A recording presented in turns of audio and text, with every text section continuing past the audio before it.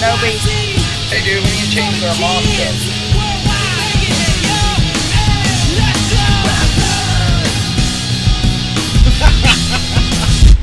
Welcome to your MCM Sports Show. We are your hosts, Brian Rose, Tricia Callahan, and Abel Tovar. It is, what is it, the 17th? Wow, October 17th, hunt for October. I honestly didn't even know right now. Yeah. No clue. Time is going by fast. The sluttiest month of the year, baby. Yeah. My favorite. Days away, something like that. My favorite. We are brought to you by Escape from the Third Dimension and A Glimpse of Who We Are, Volume 1. Excellent books by Mr. Epou Ben Epou.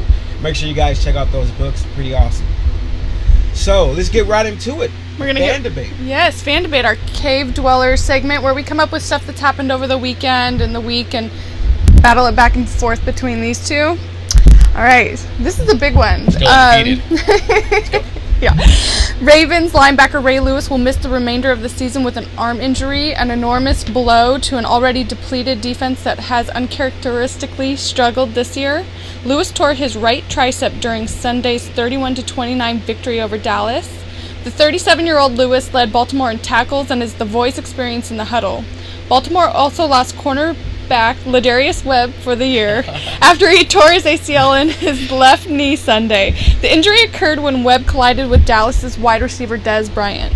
So let's talk about Ray Lewis first. Is he done forever? Is this his last game in the NFL? No, I mean he had what the hell's wrong with you, buddy? He tore his right tricep. That's my life would be crippled. Tommy John surgery. Sorry guys.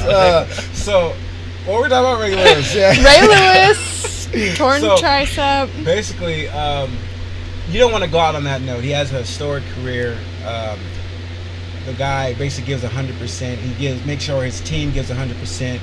The type of guy that demands 100%. I don't think he's going to go out that way. I mean, I see him trying to. They put him on the IR with the hope to return back even this year.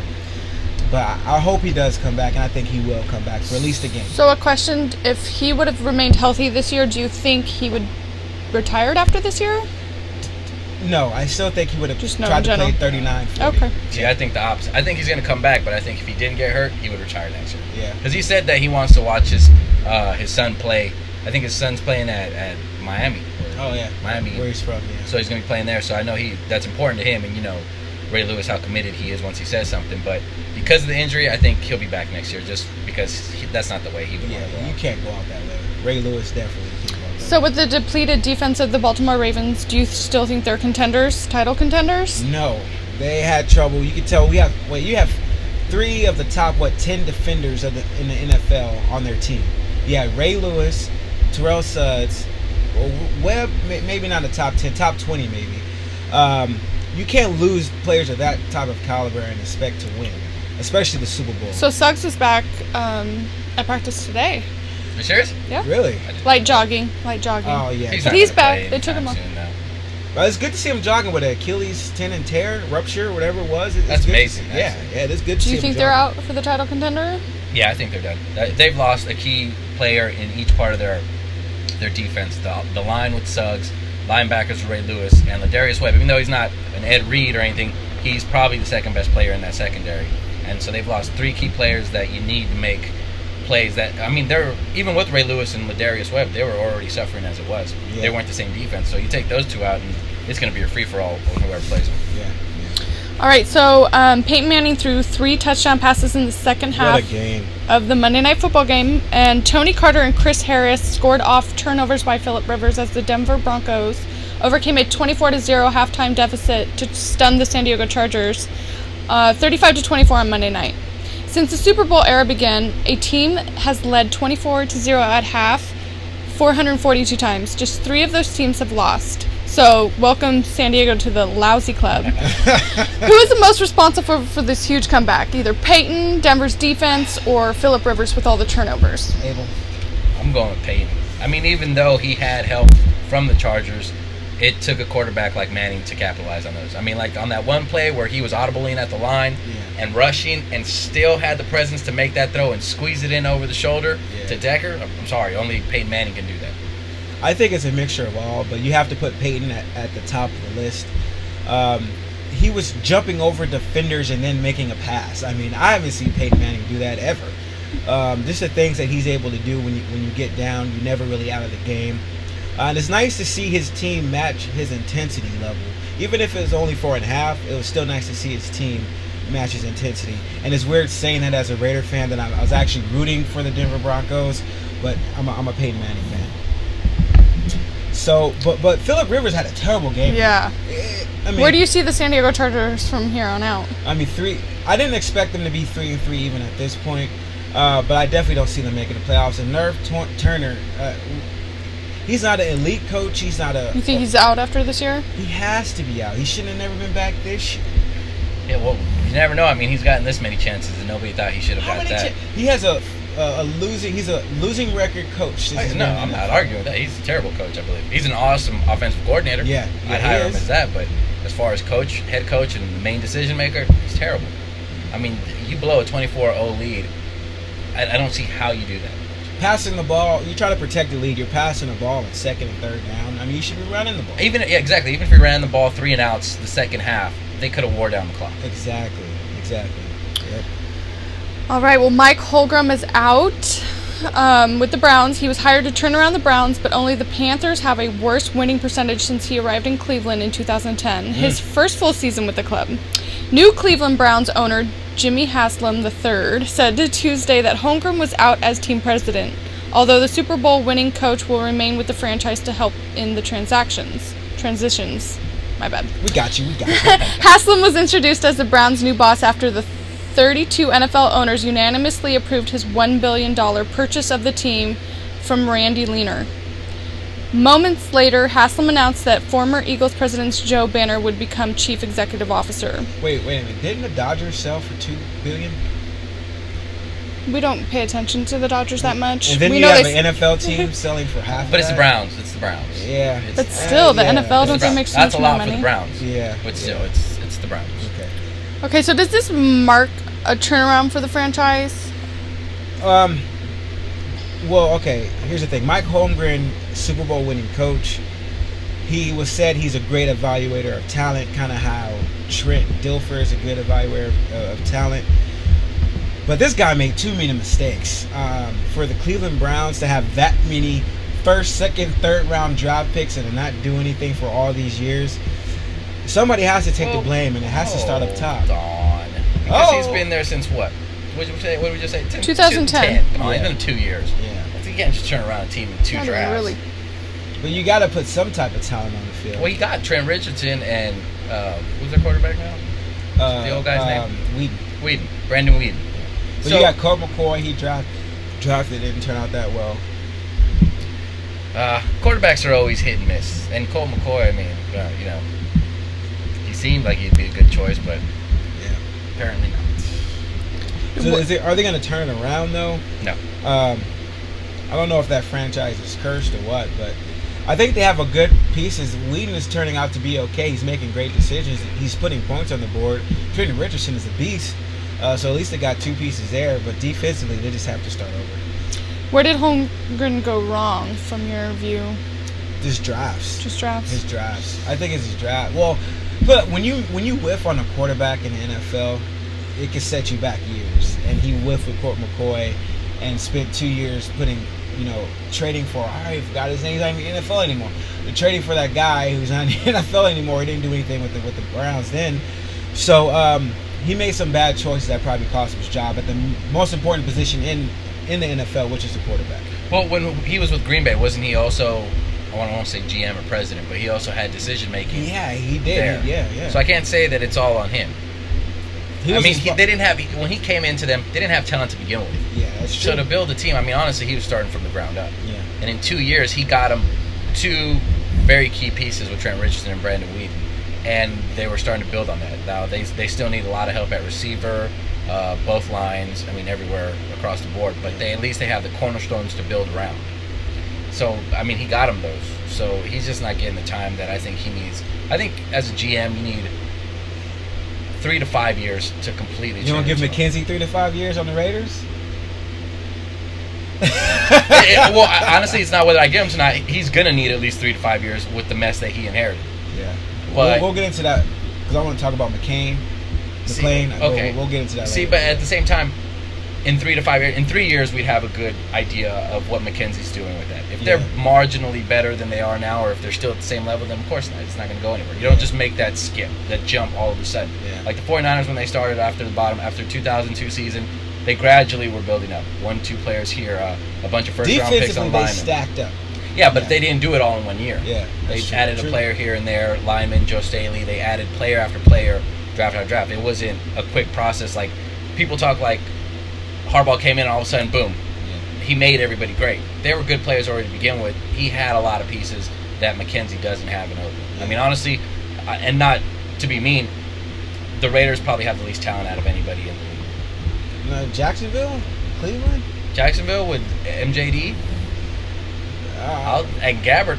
I mean, I'm sorry. I don't think that's big. I don't think that's a big of a jump between Gabbert and Palmer. It's not that big of a difference. Oh boys. Well, we can get into that when we get into the local section. But to be quite honest, receivers? in recent, he's not. Even if people say you can argue that point, he's not far off. Carson Palmer, he hasn't 2 interceptions this year. I think only 3 or 4 touchdowns because they're not putting the ball in the end zone. You look at Wayne Gabbert, I'm pretty sure it's close to those numbers. So he's not far off than what he's saying. But how about receivers? Would you take Denarius Moore over Blackman? No, I wouldn't, because Denarius, well, both of them, they're injury prone. Even though the last injury that he had wasn't his fault, he got hit in the head. But the seasons before that, ankle, little nicks and knacks here and there, and more, he can never get healthy. This is only his 2nd year in the NFL, so they do have the talent. They just got to stay healthy. I think the Jaguars right now have more of an upside than the Raiders do at this time, because the Raiders, 3 to 5 years, Palmer's going to be out.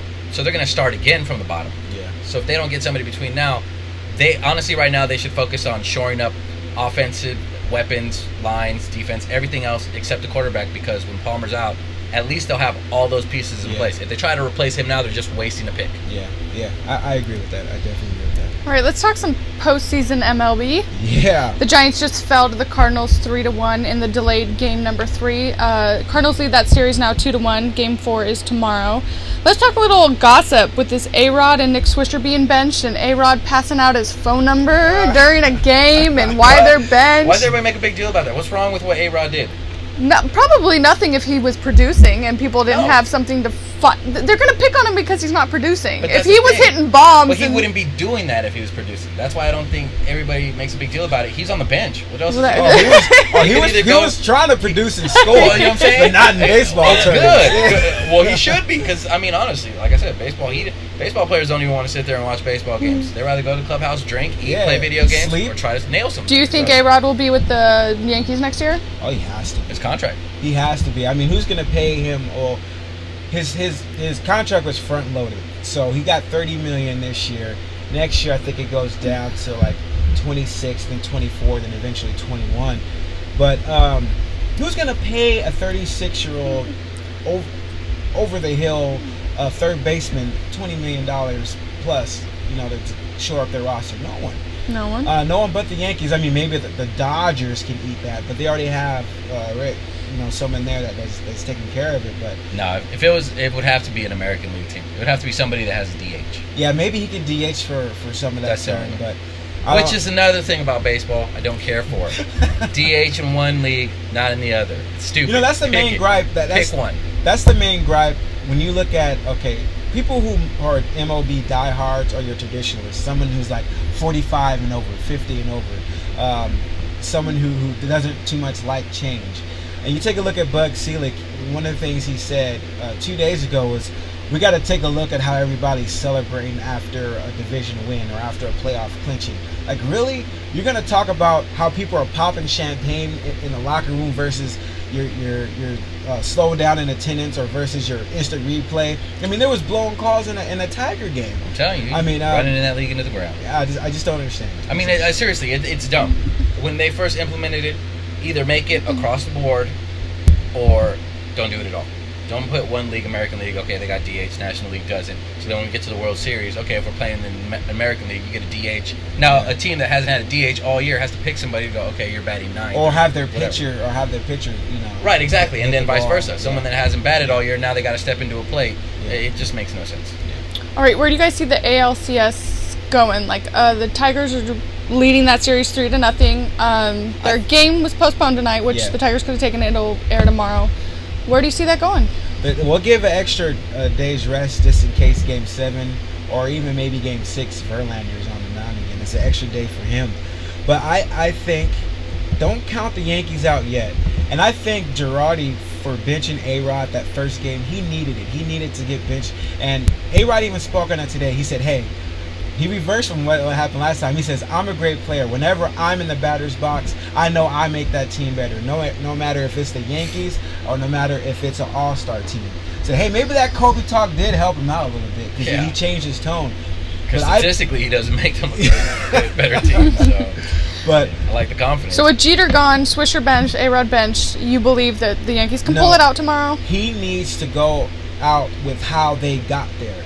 He made those changes yesterday, and they didn't win. No one produced. Put A-Rod in. Go out the same way you got in. At least you can say, hey, I went out with my guns. I went out blazing. With one of your best players, right? But he's originally supposed to be benched tonight. So will he still be benched tomorrow? If he wants to keep his job, I think his job will be in jeopardy. If they bench A-Rod, a $30 million piece. And keep in mind, if Steinbrenner didn't pass away, A-Rod would still be playing. So, but that's on A-Rod to go campaign for that. He shouldn't expect Girardi to make this decision on his own. He should either not beg for it, but confront him. And tell him, you know what, for the price I'm paying, you know, everything I have done for this team, put me in there. Like, just don't quit on me now. Nick Swisher, he should leave on the bench. Nick Swisher at one point was, what, like 1 for 33 in the playoffs, so leave him. Oh, Cano was the same way. He got hit yesterday against, Verlander, but you got to keep in mind that the Tigers have an excellent pitching staff. If not one of the best pitching staffs. It would have been the Giants, but with injuries and with Lincecum, basically Lincecum's coming back though. He's been great in the bullpen. But as a starter, baseball hater. Exactly. As a starter, give him a whole game and if he was great, then he would have started in the first round. I understand that, but he's not a lost one. Okay, well, let's talk a little NLCS. Okay. That game was delayed today. They came back. The Giants fell to the Cardinals 3-1. Scudero's back. Injury's not that bad. Beltran goes out. He's got a knee injury, but he should be back tomorrow, they say. Who do you think takes that series? The Cards have... It's something about the Cards. It's something about the Busch Stadium. They have like that magic. And the A's had that magic, but they didn't have the talent to back it. Cardinals have that magic with talent behind it. But now, keep in mind, the Giants... they're a pesky team. They're always going to stay around. They're always going to give it their best. But I think it's probably going to go 7 games. And that, winner of that 7 games. There's no chance the Cards will win the 7th game in San Francisco. At home, how many games have you won at home? Doesn't this playoffs? not postseason last game. Get out of here. If they do get it back, I think if they get it back, well, what is it? It's 2-3-2, right? 2-3-2. Yes. So it's going back to San Francisco either way, right? Yeah. Okay. Well, no, not necessarily. No, not necessarily. Yeah. So if they can get it back to San Francisco, I like the Giants' chances. If not, there's no way they're winning. Yeah. We'll talk about this more next week. We'll see. I mean, that's the only good thing about baseball. The Giants. The thing is about the Cards, like I said, is that magic factor plus talent to back it up. So it's hard. You have that pitching staff. It's hard to overcome. And my black horse here, Hunter Pence. Pence. Yeah. Watch, he's gonna show up. Yeah. I like that. Because they're talking about dropping him in the rotation because he's not producing. I don't get that. People need something to complain about. You know what it is? In baseball, I think they tweak. I understand you got to tweak the lineup a little bit because it's hard. It's rare you get people on base. When you get people on base, you have to produce. Like today, the Giants left like 13, 14 runners on base. And that's hard to watch. And it's tough, but you can't tinker with your lineup that much. I think when you tinker. Thinking about Twinkies, been on a diet for too long. He should have a Twinkie. Yeah, no, I shouldn't. Don't forget about our bet. But I think they need to stop tinkering with the lineup a little bit. and just go. Like I said, just go with what got you there. Well, and Bochy will. He stays really faithful Yeah. to that lineup, so I think No. yes, he does. Bochy switches it around. That's When- how they won in 2010. Well, if Well, he made needs to, those but he's right not going to choices do with it. He made like pinch hitting. Yeah, but he's not choices going to that go were out and of switch this it world. tomorrow because everybody's complaining that Pence isn't. No, he's not. Maybe game I don't 5. put it past him. I would see him making a change, because that's just his style. He goes with whatever he feels, whoever has the best chance, and he switches it up. We'll talk about this on Wednesday. I'm rooting Keep for an the eye on Giants. Facebook and our Twitters. We will definitely talk about it. On our Twitters, tweet it. So I'm at your MCM Brian. Your MCM_Tricia. Your MCM_Abel. That's right. You can find us out. All right, we're gonna hop back to the NFL, and I want you boys to give me like your top 3 NFL teams right now in rankings. Who's your Top 3. Now, here's the thing. Falcons are the only undefeated team now in the NFL. Do I place them number 1? No, I do not. Did that 4-letter network place them number 1? Yes, they did. And Texans, I can't put them number 1. It may sound weird. They got I still have to spanked. put the New York Giants Oh, God. in as number 1. Say that. Only because I don't know what it is about this team. When they play on the road and it's a must-win or any must-win game, they will go out there and show you why they're Super Bowl champions and why Eli Manning is an elite quarterback. He makes no-name wide receivers into heroes. And there's only a couple of quarterbacks in the NFL that can do that today. You have Tom Brady, I hate that guy. You have Eli Manning and Peyton Manning, are really, and Drew Brees, are really the only guys who can make a no-name wide receiver into a hero. And it's something about that team. So I got them at number 1. Then I got, I think the Texans got exposed. I got them at number 3. And then I have the Falcons. The Falcons at number 2. 2 and 3 tied, I guess. I'm not quite sure. And San Francisco slid in there somewhere, 4 or 5. Okay, let's see here. Who do you got as your number 1, darling? My number 1, I'd have to go with... Say it. No, I'm not saying it. Yeah. Because Okay, I'm you're not number saying- 2. No. I'll put them at number 2. Okay. I'll put the Giants. And he's at talking number about 2. the Giants. I'll put the Giants Okay. at number 2 because they're lost. Because you can't say that someone got exposed. Like, I don't agree how everybody, like, hell and earth is just falling on the 49ers' head because of how they played. Don't get me wrong. They got whooped. I mean, it was embarrassing as a fan. I left at the end of the 3rd quarter. It was just that bad. Yeah. But they had a bad game. They got beat, but everybody acts like it's just completely over. The same thing happened to them last year. They got whooped, and they came back, and they responded. Harbaugh, after the 4 losses that they've had with Harbaugh, they're 17 and 5 with Harbaugh. But after the 4 losses previous to this one, the next game, the teams have combined, they've scored a total of 11 points. That's it. 4 games. They had 2 shutouts, the Jets, the Rams, and then they had 8 points against the Bengals and 3 against... Well, see the I thing. want to say Tampa Bay. Power Rankings Day on sorry about that, ESPN.com. guys. You know what But see, the that thing means. is that, but who you guys? First of all, who you guys are number 1? Then, if you don't have the Giants as number 1. Well, that's what I'm looking for. Hold on, let me see here. Let's see. So Anybody I'll go, but the Giants. I'll still go with... Well, I have to go number 1 Falcons just record-wise. They're 6-0. Don't get me wrong. I don't think they're a real number 1. It's just I have to give them that credit because they are 6-0. Okay. They should have lost against Carolina and they should have lost against the Raiders. Yep. But, you know, both of those teams blew it. So Yeah. you don't pin somebody. And it was the same exact formula. They were pinned down at the end of the game with a minute left, and they still got into field goal range. Yeah. So they deserve that. I mean, bad teams don't make those kind of clutch plays. Matt Ryan makes those throws, makes those plays. So I can't say that they're a bad team. I don't believe they're a true number 1 because they get spanked whenever they get to the playoff. Yeah. But record-wise, I have to give them number 1. So I would go 2 Giants. And as far as number 3, Texans. Don't forget the Bears, man. The Bears are still. No. The Bears 4-1. still got Jay Cutler as quarterback. They still got him. I'm sorry. He's still up and down. When he's playing good, yeah, they're up there. I'll put them at number 1. Yeah. But at the same time, you don't know when you're going to get. And it doesn't matter if he's getting pressure or not. Sometimes he just comes out and has bad games on his own for no apparent reason. So Because he looks funny. my number 3, I would go. See, with Ravens getting hurt, I can't put them there. I would still go with the Texans. Yeah. You still have to put them up there. I mean, And Niners number 4. yeah. We're about we're about the same. The only thing that's with the Texans, like you say, you really can't say a team got exposed. But I think if there is a such thing as being exposed, the Texans got exposed as far as scoring wise. They can't put as many points on the board when it's needed. When Aaron Rodgers is on, he shows he is on. That's another quarterback I miss that could turn a no-name into something. But he can win a game for him. Yeah, definitely. He can put points on the board and in a hurry, as he proved. 6 touchdowns. 6 touchdowns. Just keep saying that. That's amazing for one game. Oh yeah, he's amazing. And but honestly, you're gonna see that a lot from them because they have no running game, none. Yeah, but 6 touchdowns even for a team, even if it's 3 rushing, 3 running, that's still a lot of scoring. Right, but if you're throwing and only throwing, then it's not that hard because it's not like he doesn't have weapons. He has weapons at every position. He does. So I mean, honestly, 3 to 4 touchdowns a game isn't unrealistic for them because he's that good. And they have no running game whatsoever. Well, so that's the thing. Do you think if they were to play again, you think the Texans could put up the same amount of points, 30-plus points, to even make it competitive again? I don't think they could beat the Texans twice like that. Yeah? I don't think so. Okay. The Texans, they have a lot of talent on defense as well. So I don't think that Green Bay would get off on that for 2 games. Okay. All right, well, we're going to go to a commercial. All right. I believe, and when we come back, we're going to have our new segment, Who Are You, Bro?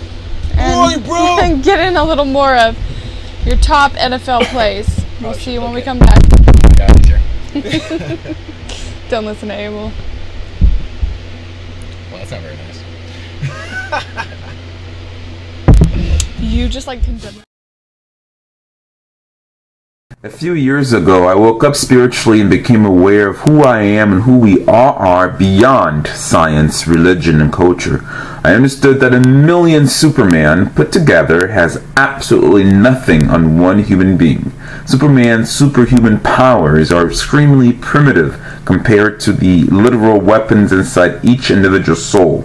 Thus, I put pen to paper to write my autobiographies. The first is called A Glimpse of Who We Are, and the second is called Escape from the Third Dimension. You can find them on Amazon and Barnes & Noble, as well as my website at www.agbeepou.com. Boston College. I don't believe it. It's a touchdown. You know you're good at football, but you also know that that's not enough to pay for college. You need someone on your side, and 5starjock.com will give you everything you need to get athletic scholarships. We're offering you ebooks, audio, and DVDs, all designed by those who have gotten dozens of scholarships. You can also talk on forums with people who have received scholarships so that you'll be able to do what it takes to get yours. 5-Star Jock will teach you all the secrets so that colleges have to sit up and take notice of you and grant you the athletic scholarships you need to live your dreams, because we have all the secrets. The 5-Star Jock's ebooks, audio, and DVDs that you get on our website are a really small price to pay for the hundreds of thousands of dollars in scholarships you can receive. There's nothing out there like 5starjock.com. Visit 5starjock.com and start the path to success. Take control of your future. Grab the best chance you have to get that athletic scholarship. Go to 5starjock.com now. That's the number 5, starjock.com. Do you play video games but don't have the money to keep up with all the latest titles? We have a solution. GameFly. Choose from over 7,000 exciting titles, no late fees. Enjoy the games as long as you want with free shipping to and from your door. And thanks to Man Cave Media, you can try it before you buy it. As a GameFly member, you can rent as many games as you want and play them as long as you want for one low monthly fee. Manage your own personal wish list of games with what they call My Game Queue. Check out 1 or 2 games at a time. When you're done, send a game back to them, and the next pick in your game queue will automatically be sent to you. There are never any due dates or late fees for members. Plus, members get unlimited PC play for free. That's right, unlimited PC play for free. To start your free trial, here's what you have to do. Visit www.themancavemag.com/offers and click on the GameFly icon. That's www.themancavemag.com/offers.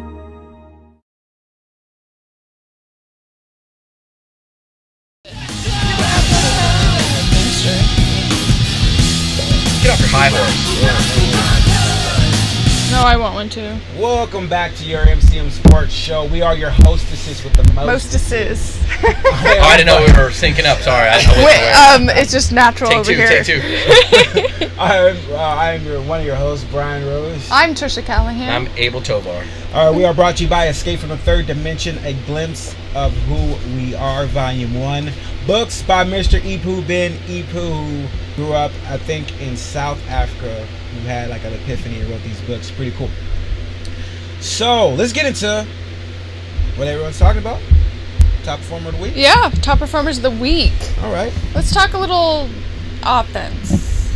I know, I'm pretty sure everybody has the same guy. Aaron Rodgers, 6 touchdowns. Nope. No. Oh, No. of course Abel doesn't. I got Peyton Manning. Aaron see. Rodgers up there too, but Peyton Manning, I had to throw him in there. Even though the defense did score a couple of those touchdowns in the comeback, but the way that he just performed and he went Leaping over people and passing. Yeah, leaping over people and then throwing the ball. 36 years old. Got to give it to Peyton Manning. Tell me. I'm going to go with a subtle one. Oh. To Ahmad Bradshaw of the New York Giants, who racked up 116 rushing yards on the Niners. And a rushing touchdown. The most since, yeah, but he was like the one. Like, people count those like they matter. Let him, Let him try to run out from 10 yards and see where he ends up. Yeah. But he still, and not giving it because like he earned them. He did what most players should do, and he took advantage of a tired defense and racked up most of those yards after that fourth quarter. Pretty much is where he got it. I mean, after the first half, he only had 21 yards like on 11 or 12 carries, so it's not like he was doing anything before. But yeah, you just gotta do those 1 or 2 yard gains in the first half, and 3 or 4 yard gains in the second half. you gotta take they advantage. broke the Niners' will that game. Yeah. Sad. I think they got their number. Well, we'll get into that a little bit. Yeah. We'll get into that a little bit later. There's a lot of stuff to talk about later. Yeah, there Defense. Defense, I just came up with the Denver Broncos defensive team as a unit. You haven't seen them play this well since Tim Tebow was the quarterback. And once again, I am still a Raider fan. I love the Raiders to death, but because he has to tell you about it. Yeah, liar, such a liar. I do love the Raiders. I'm a Bay fan. Let's just say that. Oh, I'm not a Bay fan. I tried to root for the Niners. Actually, it didn't work out, did it? Cursed. Just the fact that you admit on national or the internet, I tried to root for the Niners. It didn't work out. Then you're not a true Raiders fan. It didn't work out. Because you would never see a diehard Niner fan go, "Oh, I tried to root for the Raiders." I will never say go Raiders. And that was pasted on my post. I would say, "Damn, the stadium didn't blow up this week again." Maybe next week. Who do you got as your top defensive player? I got O.C. Umenyiora, who was disappeared for most of the year and then ends up all with of 2 the sacks. year. Yeah. And then just happens to show up at this game. Him and the rest of the team. Him and Roll. They were fired up. Asante. Perfect time. Yeah. Pierre didn't. I don't think Pierre got back. And Antoine Rowe you could throw in there Yeah. because he took advantage of some of the stupidest mistakes I've ever seen Alex Smith make. Yeah. Throwing into triple coverage twice. Exactly. And not only that, the worst one was where he overthrew the slant route. If you look at it from Alex Smith's point of view, I mean, that pass, even if he was open, it was a good 5 yards above the receiver's head. So I don't know what the hell he was throwing at, but Antoine Rowe was there to one-handed. He was trying to get rid of it too quick. It's too much pressure in his face. No excuse. Who do you have? I'm going to just agree with you both. Okay. All right. It's very PC modest. Of you. Yeah. Keep politically correct. It's all right. Bro, We're going to get into your MCM Who Are You Bro? Player of the Blade. What's your name? Is that still playing? Turn around. Let me see your name. Turn around. Let me see your name. Turn around. I don't know you, bro. Who are you, bro? Sean Green. Rex Ryan's ground and pound offense returned in a big way Sunday as Sean Green ran for a career high 161 yards, 3 touchdowns on 32 carries to power the Jets to a 35-9 rout on the Indianapolis Colts on Sunday. Looks like Sean Green will carry a heavier workload moving forward since Powell might have suffered a dislocated shoulder, according to the NFL Network Kim Jones. And fellow backup running back Joe McKnight is expected to have the MRI on his ankle, and he is going to miss some games. But it's nice to see them actually go out there and do what they're supposed to do. Let me see your name. Turn around. I don't know you, Russell Wilson. The Matt Flynn talk is going to die down for a while. Everyone's favorite big-talking cornerback, Richard Sherman, says the coaching staff made the right decision in choosing Wilson over Flynn. wow, that's gonna hurt. The rookie quarterback from Wisconsin threw for 293 yards and 3 touchdowns on only 16 completions, which is an average of over 10 yards per catch. Russell Wilson also threw a legit winning touchdown pass to upset Tom Brady and his Patriots. This is a big game for them. And I think Seattle is a tough team to beat in that stadium. Yeah, but I feel sorry for him tomorrow because he's going to get smashed on by a pissed-off Niners team. That poor little... That's the best pass defense. Actually, it's the best defense in NFL. So that's going to be a good game to check out. I don't think Russell Wilson's going to do too hot up against the Niners. The Niners, honestly, they have, what, a second or third pass? Let me see your name. Yeah, and I don't know you, bro. It's Alfred Morris. It's Josh Freeman. Oh, yeah. Josh Freeman threw for 328 yards and 3 touchdowns. Rondé Barber scored on a 78-yard interception return to help the Tampa Bay Buccaneers beat the struggling Kansas City Chiefs 38-10 on Sunday. Freeman has shown flashes of greatness at times. Unfortunately, these flashes are against lesser talented defenses. Yeah, I kind of second that. Freeman is a good quarterback. He's just not very consistent. He has all the makings to be a good quarterback, the arm, the size, the mobility, but he just doesn't put it together on a consistent enough basis. Now, you think it's the coaching staff not taking advantage of it? He's had 2 coaches already. That's on him. Yeah. He's had chances to play, and a couple years back he did a lot better, but this year he falls off. Yeah. all right. So that was Who Are You, Bro? Okay, so our week 6 predictions. Brian happened to lose this week. No, I didn't. Yes, you did. I won. Abel lost. I came dead last. Brian lost. No, I didn't. Don't even know. Okay, well, I'm awesome. anyways, we're not always going to win. run you through the whole schedule this week, but we are going to go over like a couple key games to see where these boys are going to sit. How do you guys feel about the New York Giants hosting the Washington Redskins? How do you think RG3 is going to fare too? Well, on these games like this, it's hard to say because you know that these teams pretty much see each other almost every year. They don't really like each other. I still gonna have to go with the Giants. But the thing is, when Suji put faith in the Giants, they lose a game they're not supposed to lose. So if this is a bet, Exactly. I gotta go Giants. It's in New York. They're not gonna lose. 6.5 points. Rip him up, RG3. I think he's gonna go off. He's been going off all season. Huh? He's been going off all Exactly. season. So I don't expect it to change this time. Yeah. All right, how about the Ravens at Texans, Houston Texans. I got Defense beat up. I gotta take the Texans. Yeah, we're gonna see how bad that defense is this week. Yeah, I gotta take. I don't think the Ravens are gonna line them up like they got lit up last week. So. Well, you know what? Let me backtrack. I actually think that this is going to be a highly emotional game for Baltimore. That Ray Lewis is going to be in the locker room, talking them up and getting one good game out of them, because he's going to be letting them know that nobody expects anything from them, expects the worst, and they're going to come out fired up and actually upset the Texans, but that's going to fade after. That can only work. Bold predictions here on your MCM Sports Show. Bold predictions. Our Monday night game, the Bears are hosting the Detroit Lions. I think Chicago is going to rip a new one into Detroit. Yeah. They always win at the last possible moment.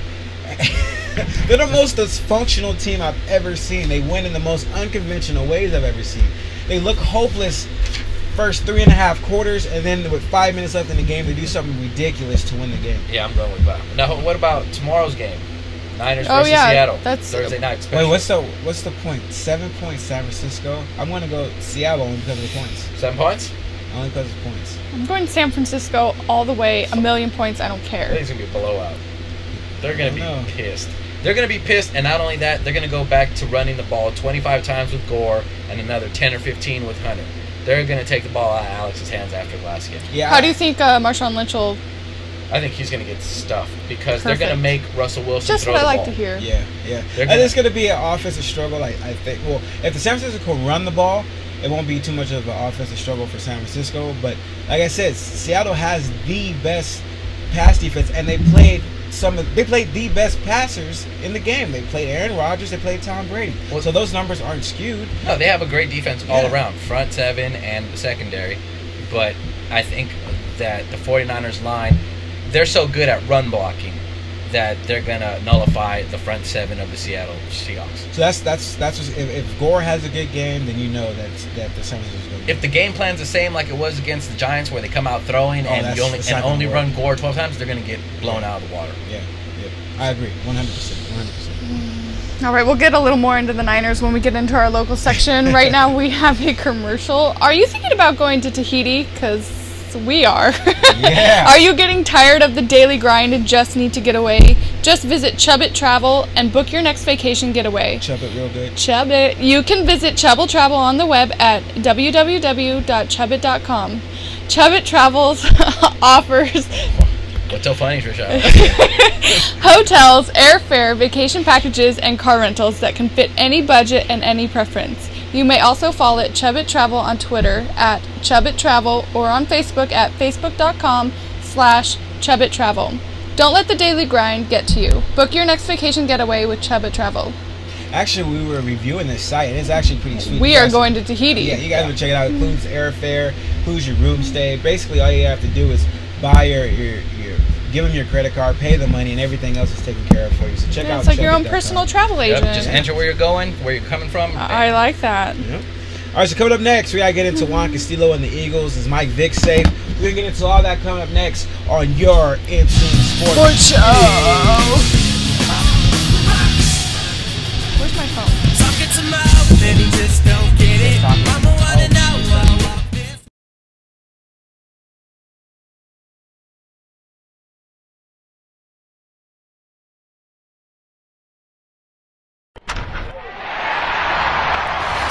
Baseball season is in full swing, and the experts at ICWinners.com are providing their clients with another home run this year. ICWinners.com is a sports handicapping firm with over 100 years of combined experience predicting sporting event winners. They were ranked as the #1 handicapper in the world for 2011's Major League Baseball season, and they're off to another strong campaign in 2012, boasting winning percentages of over 64%. Don't miss your chance of playing some easy winners at the books this Major League Baseball season. Go to ICWinners.com and sign up for their free sports predictions today. That's ICWinners.com.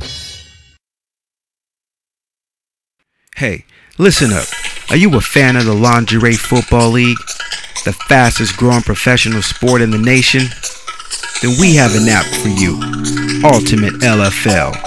With Ultimate LFL, get the latest news, videos, and Twitter alerts on the Lingerie Football League. Always stay up to date and in the loop. Ultimate LFL. Only available in the Google App Store. Download it now. Ultimate LFL.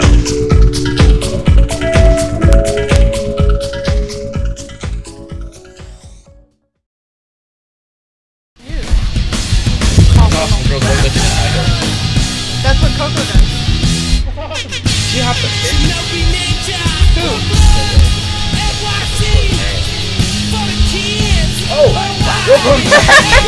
We're here. Welcome back to your sports show. Not doing anything appropriate. Thank you. Eye candy on Facebook. Yeah, I can. You go like that page. It's not a bad one. They throw up good pictures every now and then. High heels and weightlifting. Yeah. I'm just being And introduced. I have no idea who Coco is. We are your You hosts. liars. I am Brian Rose. I'm Tricia Callahan. Mabel Tovar, and I'm distracted. All right, the Eagles fire Juan Castillo.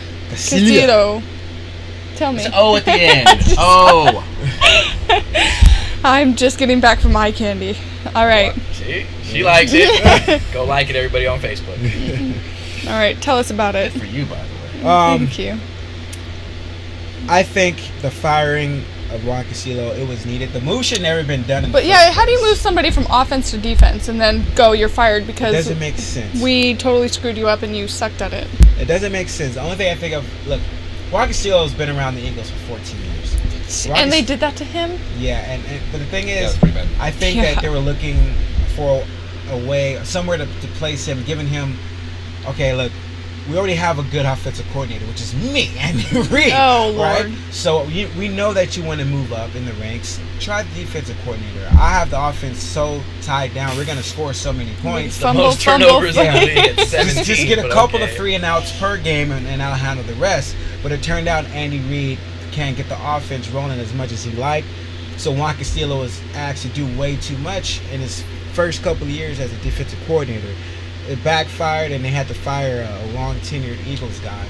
And it's Andy Reid, one of Andy Reid's closest friends. I think it's put him in a bad situation. Yeah, but like any situation, I mean, he's going to go, hey, it's either my job or yours. And sorry, buddy, you got to go. Yeah. And he is classy about it. It's an act of desperation, though. I mean, it's almost to send a signal to the players like, hey, we're about to have a fire sale if you guys don't get it together. I mean, and whoever they bring in, they can't be worse than one. Yeah, have they announced a replacement or? Yeah, it's the guy who should have been offensive coordinator. I forget his name, defensive coordinator. But he's actually pretty good. He's not bad. But he needs. It's not too much to defense. Look at the last week's game. It was how they lost. Well, they did. They gave up 10 points in the fourth quarter. They need to bench Vic.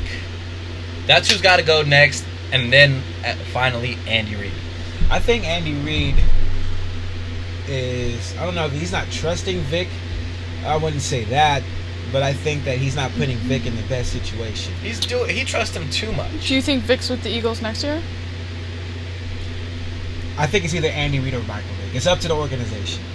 They already said if the team is mediocre, then we're getting rid. We're going to get rid of Andy Reid. So we're going to see if they get rid of Andy Reid, I think Vic is there to stay. Because to rebuild with another quarterback, they're going to have too many seasons where they're rebuilding. I don't think they want that. They got too much money invested in him anyways. Yeah, I think it's going to be Reid and Vic's going to stay.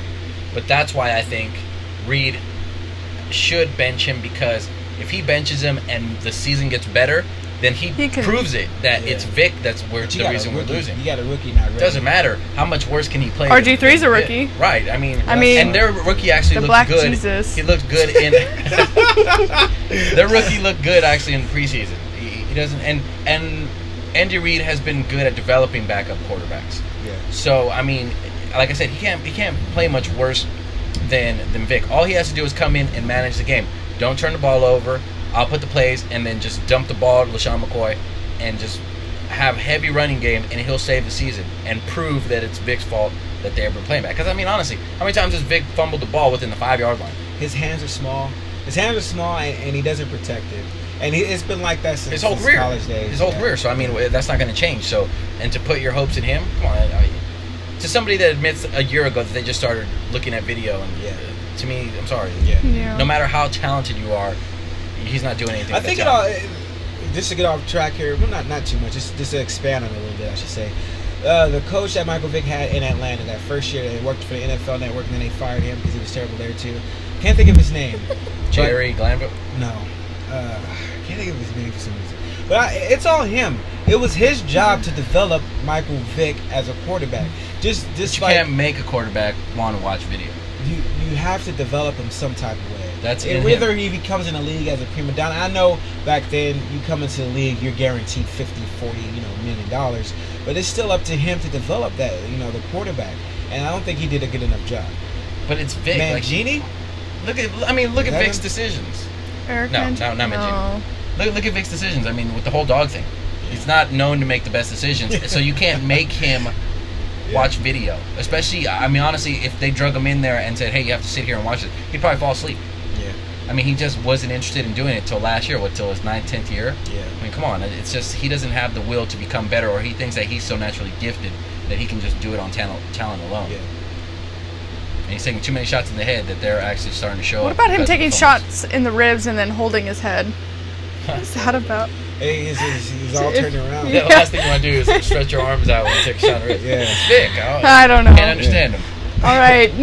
Nike comes out and drops Lance Armstrong this morning. He steps down as the Livestrong chairman. Another helmet company he was working with, I think it's Gyro, drops him. How are you feeling about this? A guy that raises $500 million for cancer, wins all these titles supposedly while doping. Well, is this guy like? I almost want to give him a hug. Like I feel bad for him because he's. Well, here's the thing. Well, you do feel bad. That's a lot of people's sentiment right now as it's happening. But his teammates are coming out and saying, he was doping, and then they're saying if you read the report, there's no doubt he was doping. Well, here's the thing. They said they're going to are thinking about taking the wins from him, right? The sport of cycling was so dirty. The next 10 people in line in all those races, guess what?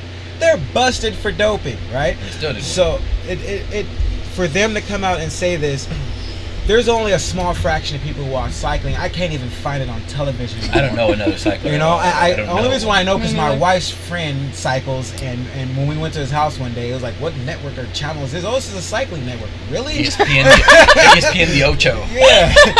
and I watched it there because it was on the TV, and I was at the house. What I'm gonna do is say, hey, dude, change the channel. Like, yeah, no cycling. Yeah. I want to see some violent football. So, and keep in mind, that's when it was popular. It was the thing to watch. You had Armstrong's team in those races, and now, you know, all these guys are busted.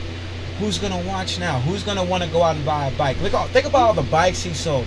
All the biking is probably the most expensive sport. Oh, it's. Yeah. I mean, you go to Mike's Bikes anywhere around here, and it's like, I want to get a bike. Yeah. Okay, you got $5,000. You know? You're like, I mean, I got a mountain bike, and I have to spend $500 on a mountain bike. Oh yeah, and that's the entry. You got how many wheels on it? Yeah, no, it's insane. Like, I have a friend that spent $7,000 on a bike, and I'm all, what? You can buy like a car. You can buy a vacation to Tahiti and have some cash on Chubbit. Oh, I'm just there saying. You go. I'm just saying.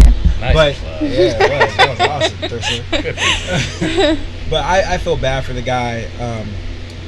Like I said, if it's an even playing field, then why bust a guy? Why bust anyone?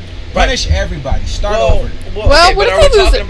Are we talking about the wins, or are we talking about Nike dropping him? I think we're getting a little off topic. True that. I was talking about Nike the wins. Dropping. I was talking about the Nike wins. dropping him. Do you agree or disagree with that? I disagree. Okay. Nike they do their due diligence. Keep in mind, Nike, this is only the second person Nike has dropped. The once before mentioned that we're talking about Michael Vick with the dog incident and Lance Armstrong. They know, they do their homework. They know everybody was doping. They knew what they were getting into. But they had to know if something hits the fan, that what are we going to do? We probably had some type of contingency plan or something like that. But if it's an even playing field, they should have thought about that before they took the deal. I think they should have stuck by him. They stuck by Kobe Bryant when he went through his premarital. They stuck by Tiger Woods. But he was innocent. They stuck by Tiger Woods. That's okay. Here's because that's a whole lot of money. Look, well, okay, so like, I heard an interesting take from a radio host in the Bay Area from 95.7, John Lund. The game, awesome radio show for you guys in the Bay Area. Right. When we're not on, listen to them. Exactly. So he had an interesting take on it, where he said, take Barry Bonds for instance. Mm-hmm. Barry Bonds here in the Bay Area, especially San Francisco Giants fans, we don't care that he doped. Doesn't matter. He's safe.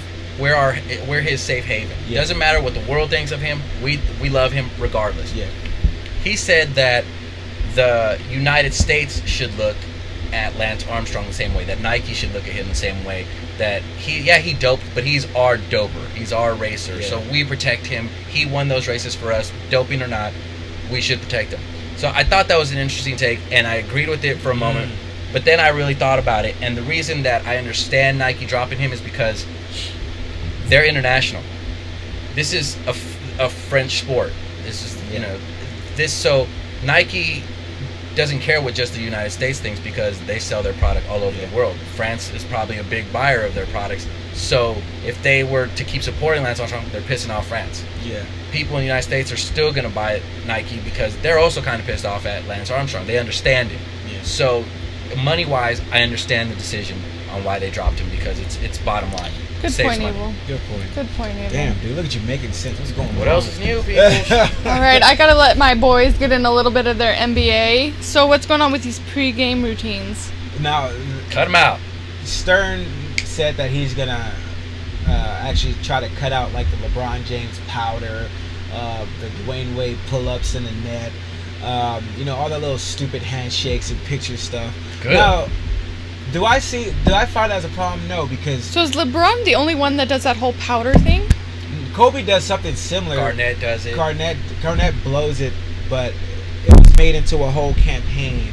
And he made money off of it. So did Nike. Nike made money off of it. Whatever. Now, here's the thing.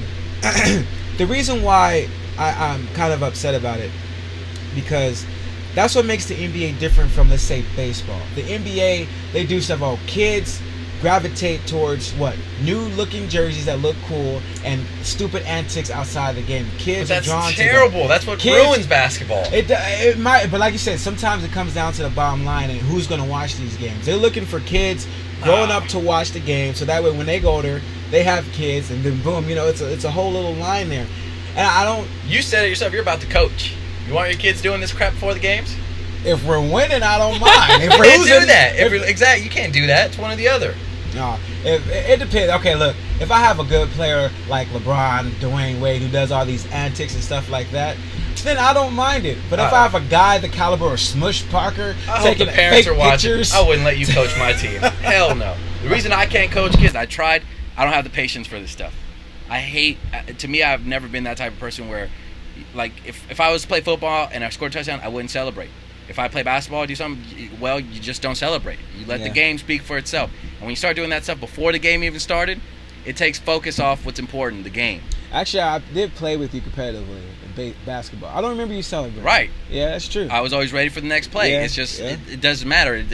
But we played against in that league. We played against other people that would celebrate, and it works against them because I know when they played against me and they did it, it pisses me off. Yeah. So it made me focus even more on the game. Yeah. And that's what I feel like when LeBron does all this stuff, they're already got a bullseye on their back, being the super team that they think they are. So they don't need to add more fuel to the fire. Well, that's the thing. Does it hurt the NBA though? I don't think it hurts them. If anything, they sold more witness shirts at that time in Cleveland because of it. Wow. So I mean, it doesn't hurt the NBA. It hurts some people's view of that person who is doing it. But that person's still gonna watch the game. That person's still gonna buy their favorite team's jersey. To me, I just don't want kids to see it. I don't want them to think that kind of stuff is okay because, like, I went to a kids game last year at my old school, St. Bede's Elementary School.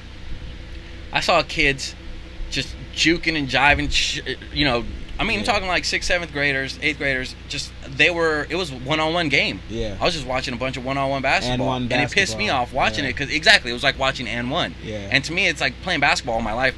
It pisses me off watching basketball like that. I don't care for it. It takes away from the game. Yeah. But I see why they play like that. I can't tell them that it's wrong because they look at the LeBrons do. You don't see Kobe doing it. Yeah. When I talk to these kids, I tell them, focus on someone like Kobe. I hate your opponent. I don't have a problem with that because that'll help you focus on the game. Yeah. But don't go out and try to showboat when you haven't even done anything. The game hasn't even started. Yeah. And that's why I don't care for. I mean, they even put out a comic book. Have you seen it? No. Marvel put out a comic book with LeBron called The King of the Rings. Rings, plural. Wow. He's only got one. And it's talking about the promise of getting the 5, 6, and 7, and he's only got one. You gotta be kidding me when stuff like that's out. And kids are seeing this junk. Yeah. Oh, come on, man. It's killing sports. When somebody scores a touchdown and they sell? I hate it. Okay. Honestly, when did you see Jerry Rice ever do anything like that? He never. Never. Greatest of the game. Never did it. LaDainian Thompson just handed the ball right to the ref. There you go. Like, I expect if to be in there. If anything, he does the drop. Here's the ball. Yeah, that's it. Yeah. But that's it. I mean, honestly, like the icky shuffle, the Randy I gotta Moss admit though, when Deion scored a touchdown, it was beautiful. Okay, Deion was entertaining. Yeah. But then you got because of Deion, you got everybody doing. You got a receiver with the 70-yard. He's high stepping before he. How many times have you seen someone high stepping before they get in the end zone and the ball gets knocked loose and boom? Jackson. Okay. On the Eagles. Deshaun, you've seen it happen because they think like that. And they go, line. They're already. But that's my problem is they're already focusing on the celebration rather than the game. Yeah. And that's how you got. I mean, look at LeBron's his antics before the game. Those are planned. They didn't just come up with those.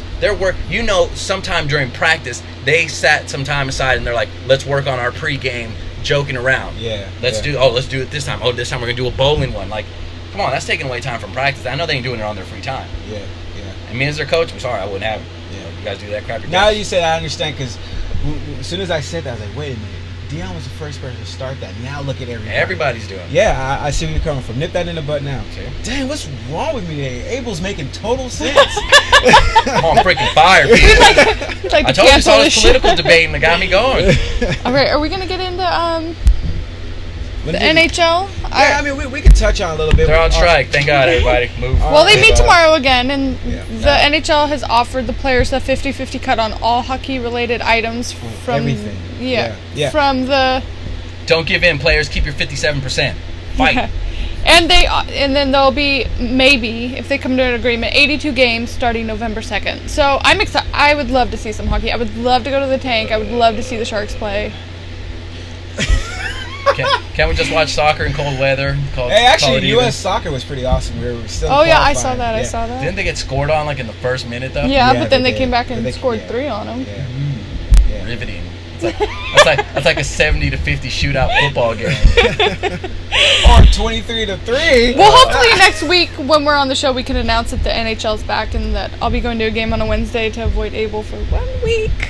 Ooh, I'm just my feelings are kidding. hurt. Yeah, I doubt it. All right, back to our NFL, our National Football League. Which 3-3 team do you think will make the playoffs, and which will not?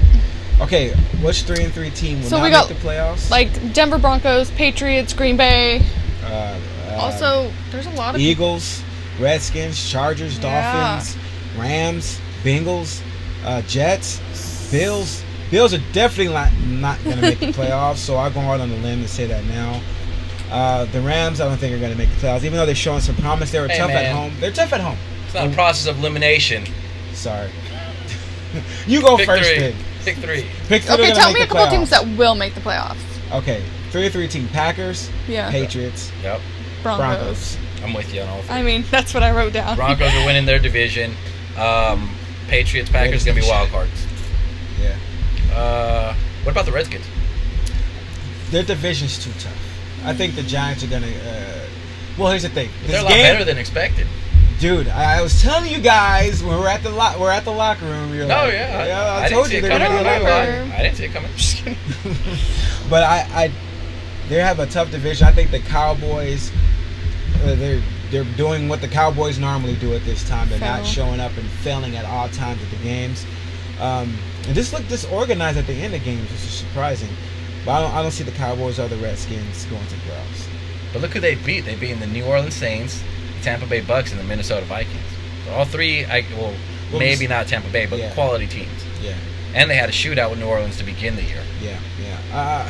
Well, this next game will help me decide. We still have 10 games left each. 10 weeks left. Still a lot to be Still a lot of football to be played, but this game here will help me decide. Say, hey, it's gonna be a big one. Are they gonna put up? Because they're playing the Giants, right? Oh yeah. That'll be huge. Game. Yeah, that'll be exciting to talk about. Okay, we're gonna head to a commercial break, and when we come back, we're gonna talk local sports, our Niners and Raiders. Heck yeah, Raider Nation. Raider No Pulse Nation. Come on, technical difficulty.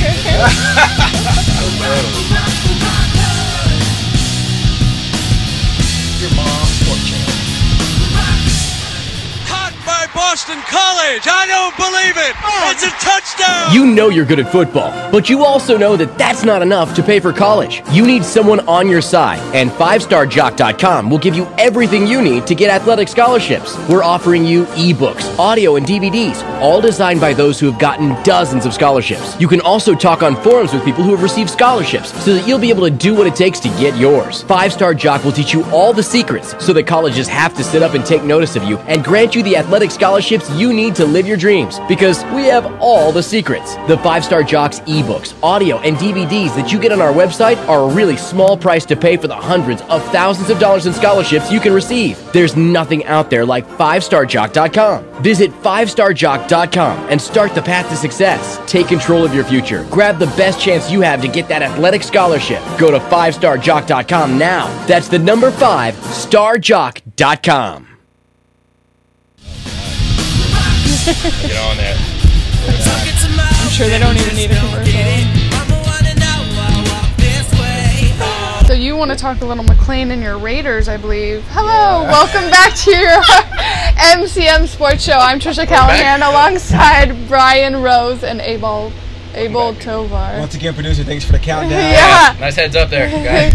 Yeah, we're back. Eye candy. Okay, we're going to get into...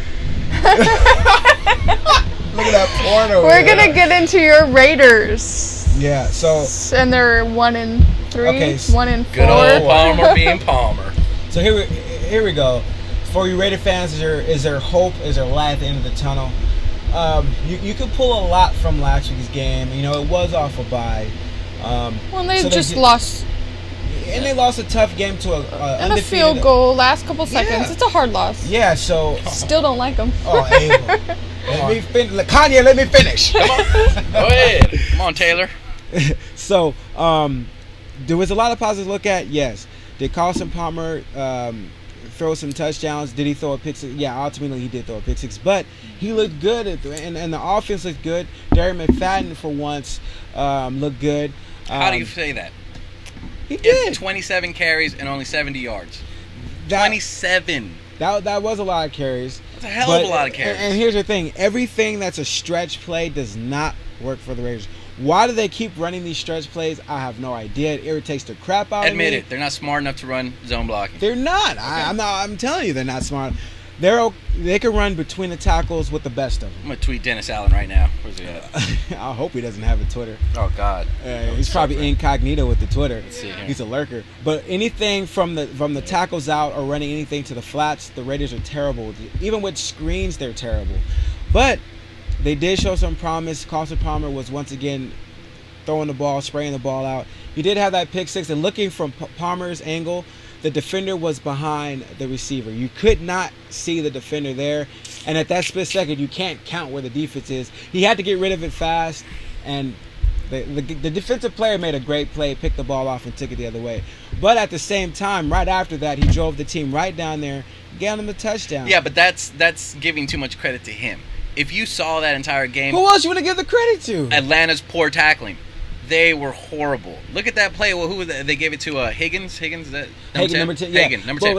Well, it was like 3 tackles missed by 2 people on the same play. He didn't get that many yards. He was going to catch the ball no matter what. Right, but he didn't get that many. But yards he almost got in the end zone because of the initial mixed tackle. He did, then the same guy missed the second tackle, and then finally drug him out of bounds. Yeah. There's just poor, and the whole game, from everything I saw, it was just poor tackling left and See right. See how he gave Peyton Manning all the credit when it comes down to Carson Palmer. Yeah, I am. Come on now. That's a ridiculous comparison. Palmer, you can't say did he play bad. Who? He had a good game, Palmer. He threw a pick six. So? What have I harped on him since the day he stepped on Oakland turf that he throws interceptions? And he blamed himself. I don't have to say anything. He blamed himself after the game. He said it was on him. It's his fault. He let the fans, the team down. I don't have to say anything. as a leader of the team, that's what he's supposed to say. First, as the person that lost him the game, that's what he's supposed to say. He didn't lose in the game. He came back and gave the team the lead. There was 2 minutes left. It was tied, and they were already in field goal range. He didn't have to force that ball in there. He didn't, and that's what I was thinking too. You know, he didn't actually force anything. Like, from his view, the defender just made a great jump on the ball. It's not like he threw it into triple coverage or double coverage. Didn't have to make that play. From his view, he was making the safe play, but the defender made a good jump on the ball. But you can't say he didn't have a good game. Even last week, he had a better game than I've been. He's only thrown 2 interceptions. Used to seeing him in 5 games. 2 interceptions in 5 games. That's pretty good.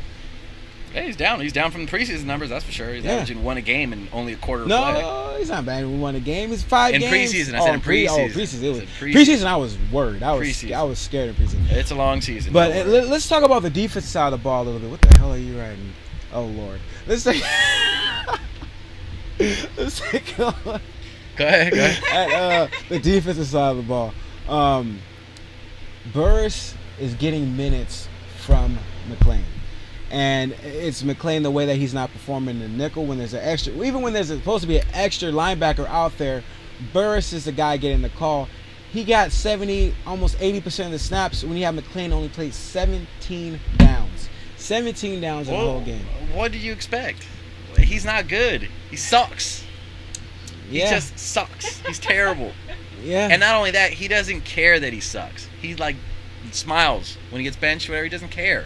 Even after the game, he was like, the defense, we played better than we have. And all this. I was like, dude, that's not the. You should be fired up. You don't admit that if you're not out on the field. Like, yeah. You don't play as much, but we played better. Like, that's not. Yeah. Addition by subtraction. I like to see the Raiders play that same type of defense against Jacksonville because I know that'll equal a victory. Matty Ice is really good, and we shut him down a little bit in the second half. It's just that last drive. Come on. We did. What are you Look at the last drive. There was 40 seconds left. Drive. 40 seconds let left. me finish. Come on. You can't say they play good defense and they let someone drive in 40 seconds. What was it? 40 seconds. They were pinned at the what? Yards. They were at the. No, I think they got a penalty. It took them back to the 10 or something like that. Yeah. And they still got within field goal range in 40 seconds. Keep in mind, it was a 55-yard field goal. It wasn't like it was a cheap shot. It was a 55-yard field goal. Everybody can kick 55-yarders now. And that Bryant likes to be iced. Did you read about that after that Raider game when you guys iced him and he missed it on purpose to show you? He likes that, by the way. Yeah. But he's what? pretty clutch. He missed the Raiders called a timeout before the ball was snapped, but they snapped the ball anyway, and he kicked it and missed it on. You could tell he missed it on purpose. And then he goes and plays. Oh, I gotcha. Yeah. See? Yeah. Playing around with you guys. Yo-yos. All right, our Niners fell to the Giants this last week. Yeah, it was a tough one. Have a good week, people. How do we beat the Seattle? Oh, they're going to be pissed off. They're coming out. Well, they just got to get back to what they were. They got way too cute. I love Kaepernick, and I like what Harbaugh was doing with integrating him more and more each game because he traded up for him. Mm-hmm. I believe in my heart that Harbaugh believes Cap is better than Alex Smith. Mm-hmm. And he's grooming him, and he's getting him more involved in the game because he knows he's better, and that's a way of letting him permanently take over. I think he is better, to be honest. But the thing is, you can't do that. You can't. Maybe 5 snaps a game, but that to me is still too much. The way he was doing it, honestly, it was almost like every series. Okay, second, third down, Cap comes in. You can't do that. I mean, and even though Cap, before the half, had that 30-yard bomb, Mm-hmm. I mean, a laser, got him within field goal range. They missed it, but that's what Cap shows that he can do that Alex Smith just can't. He won't try to do that. That's the problem. Exactly. Unless he's completely wide open. And that's my, like, last year I spent the whole year defending Alex Smith, and this year I'm still defending him, but I'm admitting Alex Smith's not elite, and there's just Alex Smith's perfect in this setup, the system. Yeah. Yep. But that's only if everything's ideal situation. If the defense is playing lights out, and if special teams is getting us good field position, then Alex can thrive. When we're down 10 or more points, 2 touchdowns, and it's on Alex's arm to get us back in the game, he just can't do it. Yeah. He can't. He lobs everything he throws. The pass to Randy Moss, underthrown. It was beautiful, 54-yard pass, but it's still underthrown. If he catches Randy Moss in stride, that's a touchdown. Yep. Last year versus Baltimore, he did the same thing with Ginn. Threw like a 60-yarder. Underthrew it. It was called back for a penalty anyways, but the pass itself was underthrown. Alex never catches anybody in stride. Well, that's the thing. Every team has their weakness. No matter how good or I want to say how bad, obviously a weakness. No matter how good a team is, you're going to have your weakness. And unfortunately, your weakness on that team is with Alex Smith. But I think if Kaepernick would have played that whole game, I think it would have been way more competitive. But see, I can't say that because Kaepernick especially at the end of the Giants game, when they put Kaepernick in, he has a cannon. Yeah. But the thing is, he knows it, and he tries to force it in. Like you saw that last pass that almost got picked off. Well, you see what happened when Alex Smith tries to force it. He forced it in we always say, Alex Smith, take your chance. Try. You never know what the guy can do. If you throw it his direction, he can make the play. But he tried to do that on triple and double coverage, which didn't work out. Which was stupid. But I think Kaepernick, I don't think that ball even gets thrown if Kaepernick's in the game. No. But see, the difference between them is Alex doesn't have the arm Kaepernick has, and he doesn't have the confidence that Kaepernick has. Mm-hmm. If Alex throws a bomb, his bombs are still lobs. Every pass he throws, it's a lob. It's not on the line, you know. Number 10, Jesus, I can't. To Kyle. Yeah. And that ball was severely underthrown. Kyle just Kyle turned around. Came back. He made the play on it. Exactly. He made the play. So people try to say, "Oh, it's a back shoulder pass." Well, no, it wasn't. It was underthrown. Yeah. But he just made it look like a back shoulder pass. Yeah. And Alex Smith still has the tools to win a Super Bowl, but the thing is, him pretty much not having the balls to make certain plays. Yeah. It puts too much pressure on the defense and the special teams to have superb games just to give him a chance. Like people I've been honestly arguing with 49er fans all week. Yeah. Because they call me now I'm an Alex basher. I'm not. I'm realistic about him. Yeah. He's still great in this system. But if for whatever reason, like Giants, the system falters and one of those 3 parts is having an off day, and it's on Alex to win it, he can't do it. Like the 49ers have an awesome defense. Sometimes the offense, good offense outplays good defense all of the time in almost any sport. And when that happens, you have to have a quarterback that can play almost at that same level to get your team, keep them in the game at least. Now people have been throwing the Saints game in my face, but the thing is, the Niners were never down more than a touchdown in that game. Exactly. So to say that he came back and he had a shootout, he had a shootout, but they spotted him 17 points. Yeah. So it wasn't like he was playing 17 down. Yeah. He was down maybe a touchdown at the most, and he brought us back. He did have that drive, but he didn't have two touchdowns. Like my example is the Philadelphia Eagles game last year. Mm-hmm. We were down 24-3 in the third quarter, down 24-3. He had 2 touchdowns that brought us back, but if you look at the highlights, both of those passes were slant passes that the receivers took 5-10-yard passes and took them in. Yeah. So it wasn't like he made tough throws. He made a 40-yard bomb to Crabtree in that game. But again, if you look at it, it was underthrown. Yeah. Crabtree was gone. in between two defenders, he had to stop and wait for the ball. And that's what Alex does. He can still get it done, but if any other part of the team has an off day, Alex can't get it done with just his arm. That's the thing. See, well, when the running is going good for the Niners, because Gordon basically didn't have enough carries, but the game got out of hand so quick, you guys had to go to passing. Right. But you can't stack 8 or 9 and cheat the safeties, up a little bit, because that's what happened when you guys did play the Saints. So when those 5-yard, 10-yard slants, there's no help. You get beat man to man, you can go get off to the races. But when you're not running the ball and the run is not working, and you have to pass, those safeties are going to step back a little bit because they know the running isn't working. So you have to go to pass. Now you're behind. Right. And those slants, those 5-10-yard slants, are just that 5-10-yard slants. Right. I mean, look at it was 4th and 15, and he threw a 5-yard pass. Yeah. I mean, come on, grow a pair. Throw it. You get picked off on that side of the field. Doesn't matter. You're pinning them deep in your territory. Yep. Let the defense get them 3 and out, and then you get punt. You still get good field position when you get it back. Yeah. Take a shot at least. Exactly. You give up the ball on downs, whatever. They're still pinned deep. And he did a 5-yard slant route. Come on, it's ridiculous. It's just scary. It's getting close to Halloween. Me and Abel on the same page. Just something's going Hopefully wrong. It'll go away after this. I'm gonna burn some sage in the room. Well, I think that's all for your MCM Sports Show this week. Remember to check out chubbit.com. Go on a vacation and then join us here next week. Yeah. Wait. Next week, Abel? No? Yeah. I don't know yet. I don't know. It might just be me and Tricia, but we'll see. Make it do I'll let you know. All right, guys. We'll see you next week on your MCM Sports. See you then. So they really don't know. Sphincter. They call it a cap, wanna call